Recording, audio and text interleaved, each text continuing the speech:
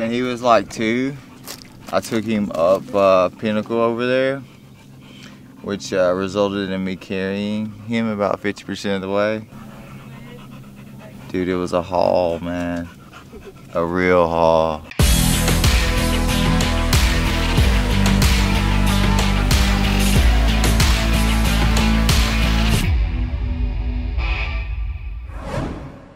So sweet.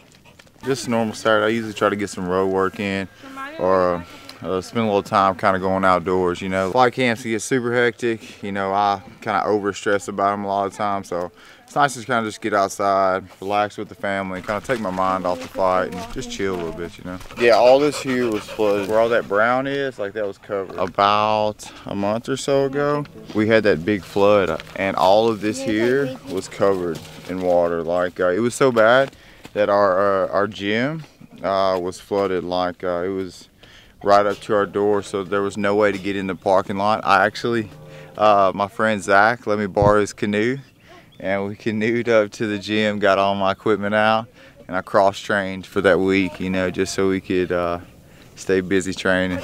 This is a nice little shorter hike than Pinnacle. I like to bring my son up here and my dog. Growing up here in Arkansas, like, I spent a lot of time as a child, like, out in the woods, full of riding, fishing, hunting, you know. Like I didn't spend a lot of time inside, you know. As soon as I got home from school, I was grabbing my fishing pole, you know, and heading out.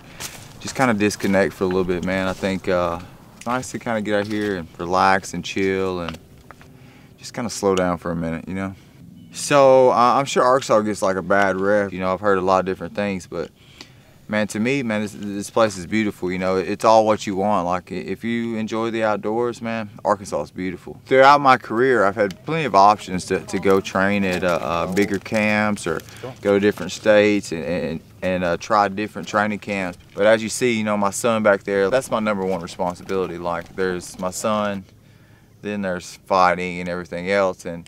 And also, man, I believe in our program here at Westside. You know, we have it here in Arkansas, just people just don't know it yet. I take a sense of pride in myself, being homegrown, as you say, man, because, you know, to be just a small town kid from Arkansas to make it on the biggest stage of UFC, man, it's huge for me. And I hope it opens the door for some of these other Arkansas fighters, because I've seen a lot of great talent come out of Arkansas, you know, and also just open the eyes to show them that, man, we can do it here in Arkansas, man, and it's possible. And, you know, if you're willing to put in the work, you know, we can do it.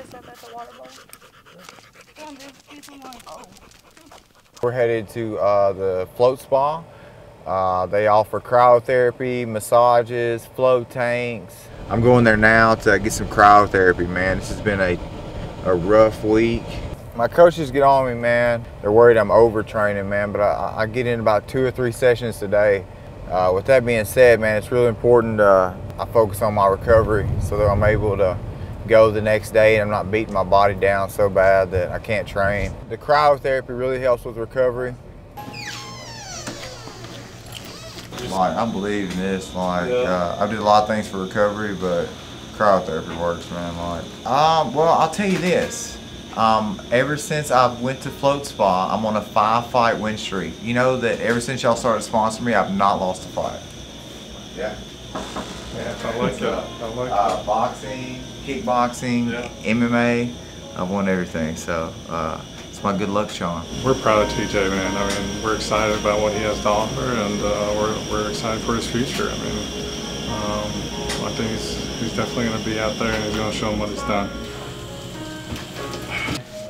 Man, about the first 30 seconds kind of sucks, like the little adjustment period, but I kind of use it as like a mental strengthening session, you know?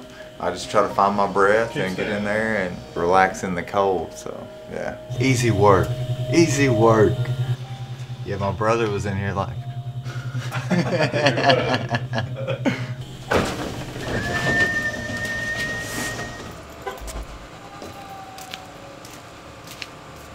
So I'm getting wrapped up. I'm about to teach MMA class. I'm gonna train with them a little bit.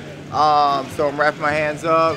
We got a kickboxing class just finishing up, open mat, jiu-jitsu, man. You can see, man, this is a happening spot here on a Saturday morning. So we just actually started our MMA classes a couple years ago. I actually started that program. Before we were just doing like kickboxing classes, jiu-jitsu classes, and the MMA really ties everything together. And hey guys, if you're doing MMA class, grab your MMA gloves. TJ's worked here for a while, and he's been here 8 years, and he speaks the same language we do.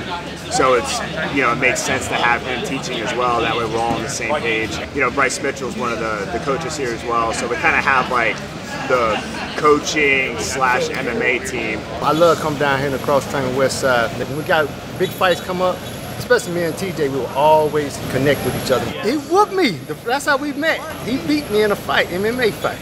And after that, we just became good friends. And, hey, I love him like a brother, man. I love him like he's one of my teammates. We know he's a top-notch pro, not just a top-notch pro, he's a world-class pro. He can go anywhere in the world and beat anybody. I believe that. That's why they're going to be like, man, contract, signing.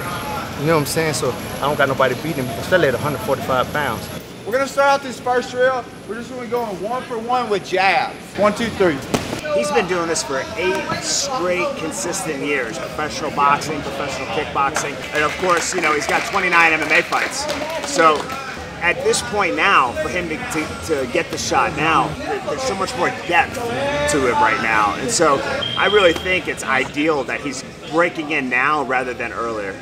Don't stay there. Take your aim. Yeah. You need to be okay with movement, being okay to flow with the movement and drown your opponent. So we're going to look at some ways you can chain things together from the front headlock position. And look, this is why they love them so much.